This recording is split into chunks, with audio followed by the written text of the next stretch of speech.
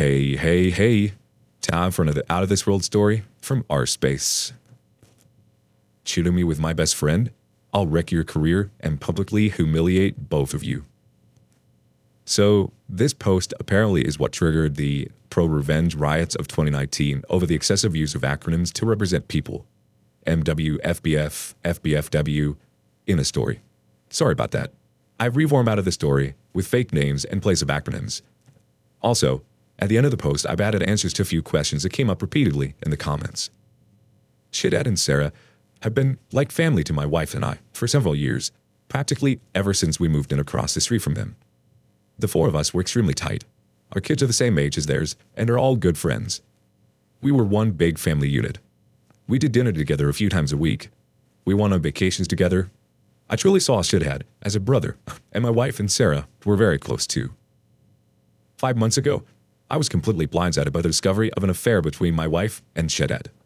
My wife had left her email open on her computer, and I saw an email from her to her longtime therapist saying that Shithead would be joining her at an upcoming session. Again. What the F? My mind started racing. Why in the world would Shithead be going to her therapy sessions without my knowledge? I did a research and found some other emails to and from therapists proving that Shithead had been going to sessions together with her for about 6 weeks.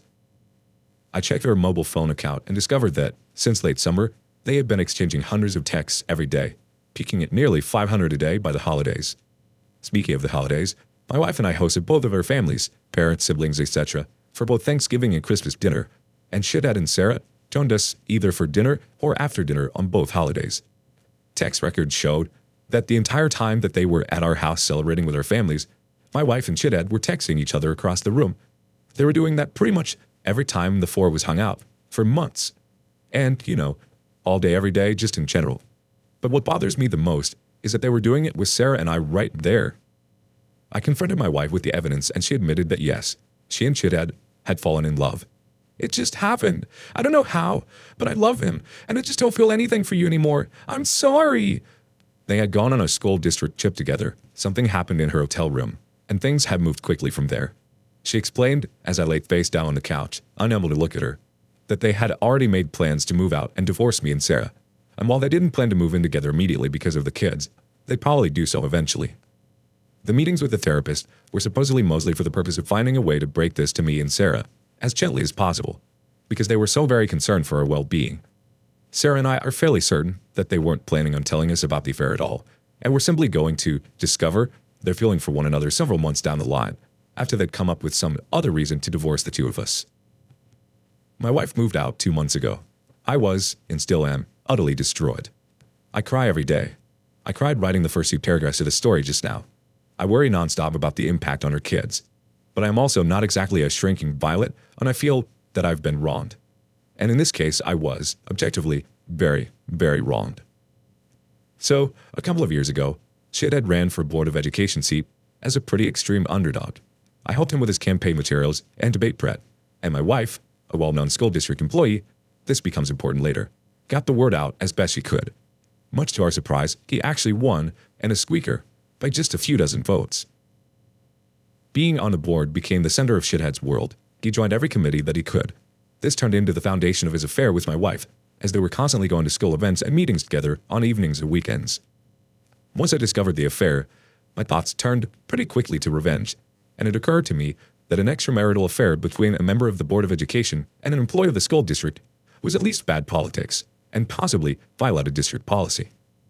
Making things far worse for them was that my wife was in the running for an open administrative position, and everyone knew that she was more or less guaranteed the job and the major pay raise that came with it. She had just finished her master's degree in school administration at the urging of her principal and the superintendent so that she could be promoted to the specific position. I had plenty of evidence of the affair, texts from both of them admitting to it, text records showing that they were texting hundreds of times a day, emails to and from the therapist, etc.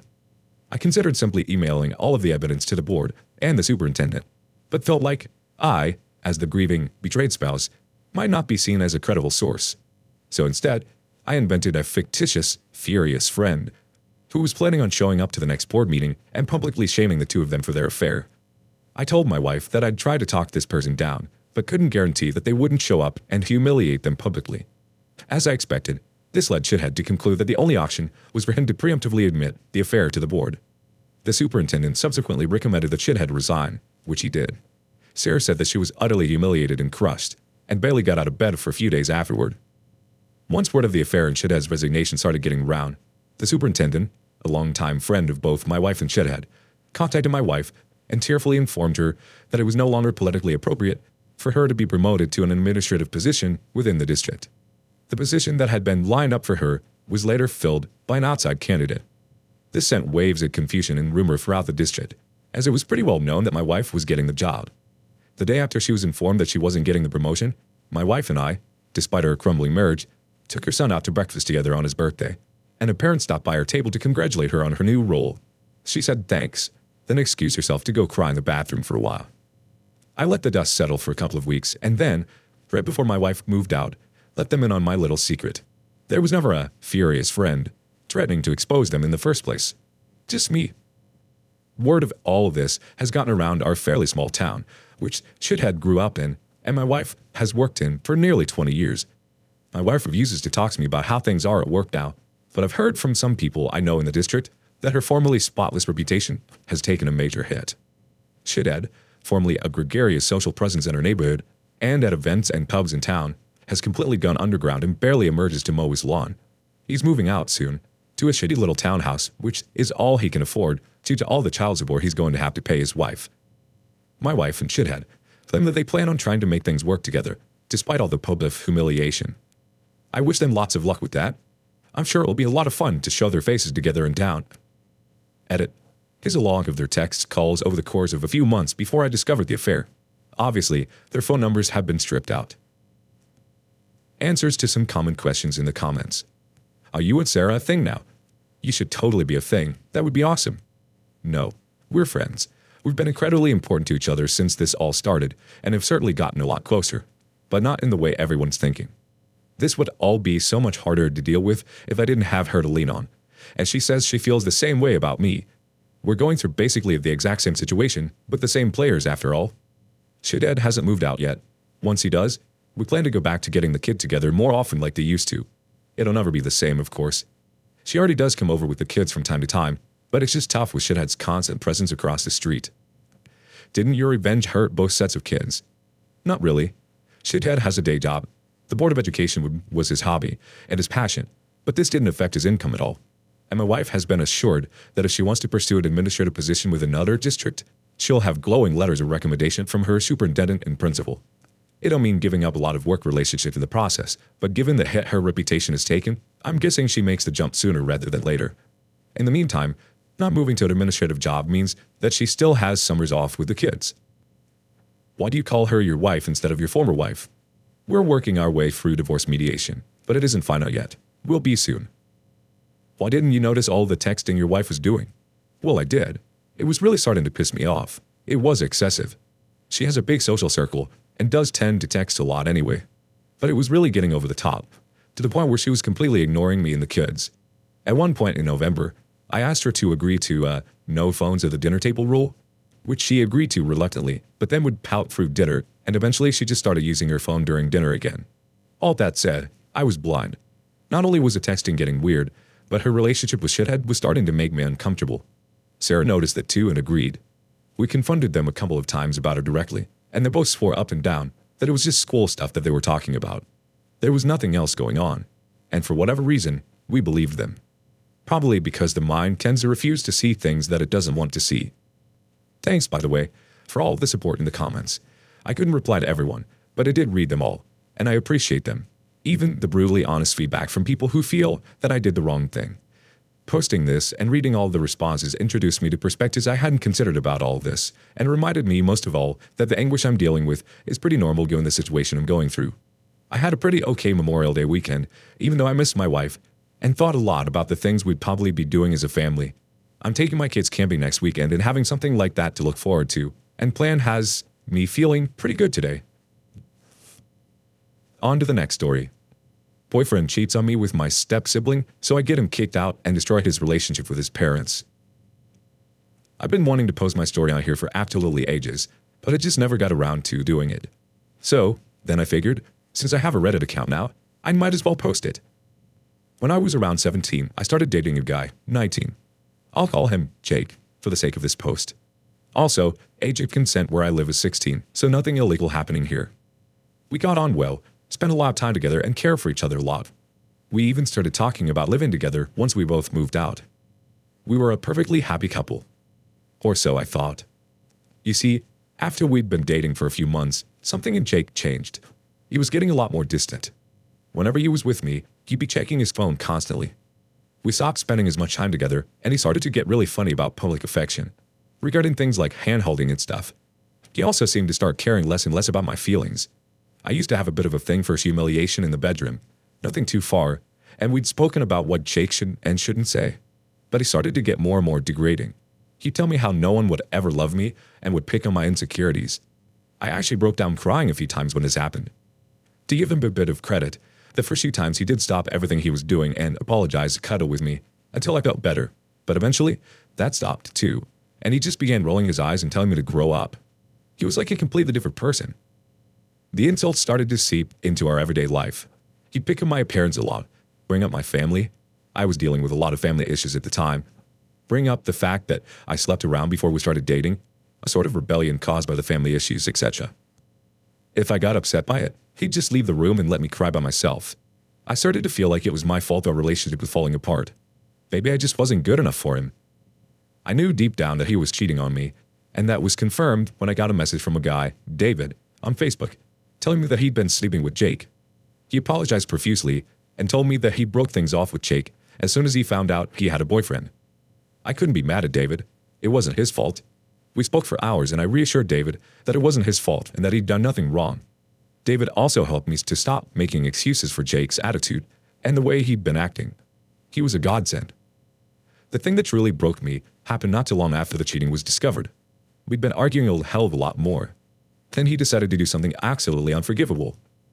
You see, I had a strained relationship with my father for years. He'd cheated my mother constantly, and eventually, he'd settled down and had kids with a girl he'd been seeing behind her back. He did try to have some sort of relationship with me till I was about 13, 14-ish, and then decided that he didn't love me as much as his other kids, and we stopped any and all contact. It broke me, and it still hurts to think about it to this day. Anyway, Jake went out of his way to find one of my step-siblings online and slept with them. He bragged about it the next day, and my step-sibling actually posted online about what had happened, and I received a bunch of messages from their friends telling me how I had deserved it. This was probably the lowest point in my life, and I hated myself, partially for allowing it to happen, and partly because I had started to believe what they were saying. My only solace during this time was David. I didn't want to burden my friends with my problems, and David was one of the only people who knew, firsthand, what Jake was like. We spoke for a few weeks, and eventually, talk turned to revenge. I had tried calling these off a couple months prior due to Jake's awful behavior, but he started with the apologies and telling me he didn't mean it. He'd never do it again. He even spoke to some of my family members who, unknowingly, pressured me to get back together with him, as we were such a sweet couple. I hadn't wanted to tell them the real reason that we'd broken up, so I kept the details pretty vague, though I'm pretty sure some of them had seen my step-siblings' posts and knew why I didn't want to be with him. After weeks of talking and planning, I had finally had enough and decided to do something about it. My father wasn't exactly a rich man, but he worked a pretty well-paying job and earned enough money to live fairly comfortably. He had begun spreading rumors around when I was younger, during a custody battle with my mother, that he had set up a trust fund for me and that there was enough money there to get me set up in my own place when I was 18, plus a bit extra. I knew that this was absolute BS. He tried to get out of paying child support all the time. Of course, he'd never set up a trust fund for me. However, Jake didn't. We'd never spoken about it a lot, but he'd heard the rumors, and I'd just always say what I told you folks. My father was an appalling parent who grudged paying my mother child support, so why the hell would he set up a trust fund? But Jake wouldn't listen. He even did his own research into the type of job my father worked and came up with an estimate of how much he thought my father was earning. Though, to his credit, he did drop the subject whenever I asked him to, for a while anyways. I decided to use this to my advantage. Jake and I were still dating, though I avoided him at any chance I got. Until one night, where I sat him down and told him that since I'd be turning 18 in a couple of weeks, I'd started thinking about us getting our own place, with the trust fund my father had set up for me. He immediately cheered up at this, and honestly, I think that night was the first time in months that he'd said anything nice to me when we weren't in public or with friends and family. This very nearly made me want to call the whole thing off. But I spoke with David later that night, and he reminded me that Jake would go back to his usual degrading attitude in no time. We started looking at flats, though Jake was kind enough to let me have the final say and handle the paperwork, because how could he possibly go out and cheat on me if he had to sort out the paperwork for a flat? I was a little surprised by this, to be very honest, as I'd always thought that he'd want his name on the paperwork and everything, so I couldn't kick him out. But by this point, he'd slept with my step-sibling, degraded me, smashed my self-confidence to pieces, and cheated on me regularly. I think by now, he thought I wouldn't kick him out no matter what he did. Anyways, I started taking up extra shifts at work to try and save enough money to actually move out. Not with Jake, though. Oh no. I was moving in with my friend Emma. We had both been thinking about moving out for a while anyways and thought, why not to be roommates? We found a cute little one-bedroom flat that was close to our college and work, and started getting stuff sorted to move in. I also didn't want to bring any trouble to my mother's door if Jake started kicking up a fuss. Emma had no issues with clawing the face off him, if need be, and told me not to worry about him coming to our front door. Then came the next part of the plan. I waited till a week or so before Jake and I were supposedly moving into our own flat and stole his phone for a few minutes. He'd stopped caring about leaving his phone unattended and would sometimes flat out brag about how lucky he was to be able to sleep with whoever he wanted and come home to a little bitch who'd make him dinner. So that day, when he went for a shower, he wasn't all too bothered about taking his phone with him. Perfect. I went onto his phone, deleted my number from his contacts, and changed the name of his MM's contact as mine. Please, I went to the kitchen, smashed one of the plates. It was my mother's, but it was a cheap one from a local shop, and I did replace it as soon as possible. I left for work once everything was done. My mother had left for work a couple hours prior, so she was safe. I just needed a reason for him to get pissed off. And oh boy, did he get pissed off. His first reaction was to text me, calling me all the disgusting names under the sun. Except it wasn't me he texted. It was his mom. I texted her in advance and told her that I hoped she'd forgive me, but she had to see what her son was really like. She'd never tried to defend him as much as she just hadn't known quite how bad his behavior was. She'd actually called him out a couple of times where he'd slipped up and been harsh with me when she was there. She went apeshit. I never found out exactly how the argument went, as she phoned him to scream at him and called him out for his crabby behavior, finally seeing how horrible her son was. It didn't help that she'd been sent screenshots of some of the times where he'd admitted to cheating. She was absolutely disgusted by her son's behavior and phoned me to apologize on Jake's behalf. It wasn't her fault, though. He's old enough to know how to act like a damn adult. He wound up telling his mom essentially that her opinion didn't matter, as he'd be moving in with me anyways. Needless to say, when he called me on Facebook, after I deleted my number from his phone, I took some satisfaction in telling him that we weren't moving in together, that the trust fund wasn't real. I'd already told him that in the past, he just refused to listen, and that I'd moved in with Emma. I was called all the sluts and whores under the sun. His voice sort of turned into white noise after a while. I told him we were over and hung up, blocked him on everything. He had to run back to his mom and dad, his tail between his legs, and they took him back for a little while. Though, after a bit, the arguments became too much and his parents kicked him out. He stayed with a couple of friends for a few months before he managed to get his own place. His parents, especially his mother, have not been the same with him since. I still talk to his mom on occasion. Lastly, David and I took the liberty of sending screenshots of Jake's abuse to as many of the peoples he'd been hooking up with as possible. A couple of sleepless nights were spent trying to track people down on Facebook. Part of it was to get back at Jake, but most of it was to make sure that none of them got roped into a full-on relationship with him and had to deal with all the crap I'd gone through. So there it is, the little story of pro-revenge. I know this is really long, so there's a TLDR below. I wasn't ever planning on posting my story, but I was scrolling through Facebook the other day, and one of Jake's new accounts popped up on the People You May Know section. After talking with Emma about it, she suggested posting it here. I hope it fits in this subreddit. Bye. Edit. Okay, first, thank you for all the kind comments and awards. I'm doing a lot better now. This happened a few years ago, and I haven't had to deal with Jake since. Secondly, I saw a few people getting confused about the plate part, thinking I was still in the house, so why would he text me? I had left for work by the time he'd gotten out of the shower, so he couldn't yell at me. Also, my mother was at work, so I didn't leave her with him. Don't worry. I edited this and my original post just to clear things up for people, just in case by some chance they don't see the edit. I hope this helps. Last quick ad. I saw a lot of people were confused in the comments about my gender. I'm a bisexual male. Jake was also bisexual. I hope this cleared up some confusion. I don't know why I hadn't written it before now.